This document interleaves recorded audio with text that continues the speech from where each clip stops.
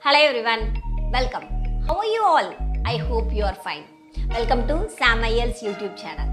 Yes, in this YouTube channel, you can expect all in all details regarding the IELTS exam as well as the English from basic level to the advanced level. So, if you are someone who is aiming to settle in abroad, either for studies or for work, of course, you can watch this channel for get more tips and techniques. To climb up your professional ladder, of course, you need to develop your lot of English. So, here, lot of English tips and tricks will be discussed from the basic level to the advanced level. So, if you are someone who want to be a perfect professional, of course, you are welcome to watch this channel. Well, let's get into today's topic. Today's topic is all about the writing task 1 general. Yes, in the IELTS general, if you are going for the Canada for migration, you need to write the letter writing as the general task 1. So, I'm going to discuss some important details regarding the task 1 because this task 1 can boost up your writing score. Because most of the people are stuck up with the 6.5 in writing. However, they manage to get all other modules as 8+. So, I'm going to give you all the methods and break down all the techniques that you can actually use to get the band 7+ in the first attempt itself. Alright, let's get started. So, before getting into it, you should know what is the marking criteria, which plays a vital role because the examiner will not assess your exam paper just randomly. They have certain things which is actually called as the marking criteria. Let's discuss this marking criteria. First, task achievement. This task achievement plays a vital role. Task achievement means you have to answer all the questions properly. This is one of the major tasks in the IELTS writing exam because all the questions, either it may be a letter writing or the essay writing, all the bullet points should be covered and it should be explained properly to your answer. Secondly, coherence and cohesion. This coherence and cohesion actually explains the structure of your answer. If you are following the correct structure, either it may be a letter writing or the essay writing, you should follow a proper structure and a method in order to solve this coherence and cohesion. Also, logical explanation with the proper details is mandatory for this IELTS writing task 1. This implicitly requires the coherence and cohesion. Third thing, lexical resource. Most of the people identify the lexical resource as a wrong manner because they feel that only the stronger words or the uncommon words is called as the lexical resource. I feel that the topic related vocabulary plays a vital role in the lexical resource. So if you are an IELTS aspirant, always remember the topic related vocabulary that you need to learn. Alright, this is all about the lexical resource which has 25% of the weightage for your IELTS writing task 1. Moving on to the last thing, which is the grammatical range and accuracy, which plays a significant role because the grammatical range and accuracy starting from simple present tense to the present continuous, present perfect and the present perfect continuous. So there are a variety of tenses that you need to mix and match in your writing tense. Also, you need to understand that usage of the complex sentences plays a vital role in increasing your marks for the grammatical range and accuracy, which another plays 25% weightage to your marks. So, these are all the 4 important criteria on which the IELTS examiner actually judge your writing task 1. Yes, so let's get into more deeper about this. In the writing task 1, when you go on into this, first you understand the task achievement is based on the type of the letter or the tone of the letter.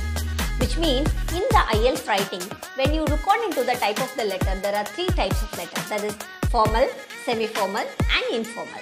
Also, when you look on to the tone of the letter, it is so many tones of letter that we have. Apology, request, complaint or appreciation. There are so many tones of the letter.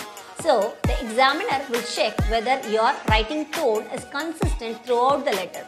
So, the examiner in the task achievement will check for the type of the letter as well as the tone of the letter, which should be consistent throughout the letter. If your type and tone of the letter is consistent, then of course you will score a better score in the task achievement. Alright, let's look on into the coherence and the cohesion. If you look on into the coherence and cohesion, your ideas should be logically framed. that is most important things, and linked properly. You should use the appropriate linking words that actually forms a story kind of thing in your essay, in your letter writing. Else you will be getting penalized for this coherence and cohesion, and you will not score the marks clearly. Also, please remember, your idea should be clearly explained with a specific reason, because the specific is most important in the IELTS writing. This plays a very important role in getting your score above band 7+.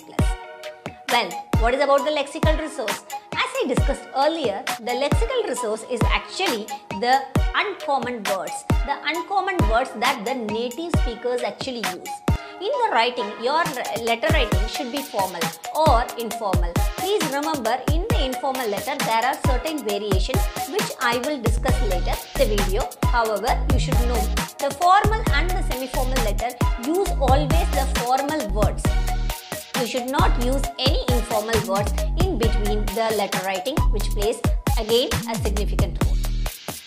Moving on to the informal letter, I will discuss about this thing later because it consists of a lot of things which need to be discussed. Moving on to the last thing, grammatical range and accuracy. Always try to incorporate the complex sentences. The complex sentences actually consist of even though, while, if, modal verbs such as could, should, would, might, or something of that sort. So try to include all the modal verbs at least in few of your sentences in the writing task 1, which actually impresses the examiner more. Well, this is all about the marking criteria. Now we are getting into the structure of the letter. As I told you, there are 3 types of letter. One is called as the formal, semi-formal, as well as the informal. In the formal letter writing, you need to understand, you need to start with Dear Sir, Ma'am. This is the first starting phrase of the letter, and it should end with Yours faithfully and your full name. This is the structure that you need to follow. And when you go on to the semi-formal letter, Dear last name, which means Dear Mr. Scott, Dear Mr. Smith. This is the starting phrase of the semi-formal letter. Concluding phrases should be Yours sincerely, full name. Yes, this yes statement should be incorporated into the semi-formal letter. Remember, the semi-formal letter is a bit challenging. So if you really like to help regarding the semi-formal letter or any letter writing, you please approach us. We will have a separate class for the writing intensive course in our SAM IELTS. Visit www.samielts.in or our team WhatsApp number 90431408444. Alright, let's continue the session. So if you are really looking into the tone of the letter, as I mentioned you, there are several tones of the letter and it should be consistent. Well, let's get into the important topic, which is all about the discussion of the informal letters. Because the formal and the semi-formal letters are more or less the same. However, the informal letter is slightly different from those letters. So what are these differences? What are the do's and the don'ts of the informal letter? Let me tell you. So what is the informal letter? Informal letter is something which you write a letter to your friend or your relative. This is actually the informal letter. Alright, so how to start this informal letter? Dear first name, Dear Alice, Dear Anna. So these are the first names that you should specify in the starting phrase of your letter. Well, what is the ending phrase of the letter? Warm regards, with love, whatever it is, but specify only your first name. This is the ending phrase of the letter. Alright, so this is regarding the opening and the closing phrase of the informal letter. So what are the do's and the don'ts of the informal letter? As I already mentioned you, the informal letter is actually consists of some different phrases, such as you can use contractions. I, which means I would. I, which means I have. So you can use the apostrophe to write the phrases. This would actually help you to enhance your score. Point number 2, you can actually use some idioms and phrases in the informal letter which would actually enhance your score. I'd be over the moon, which means I would be over the moon. I would be very happy. So this is how you can actually incorporate the informal letter phrases to get band 7+. So these are the do's of the informal letter. However, there are certain don'ts of the informal letter. What are those don'ts? You cannot use the conversational language such as I wanna be with you. Wanna. This is W-A-N-N-A. Wanna. This is not a word. Please remember.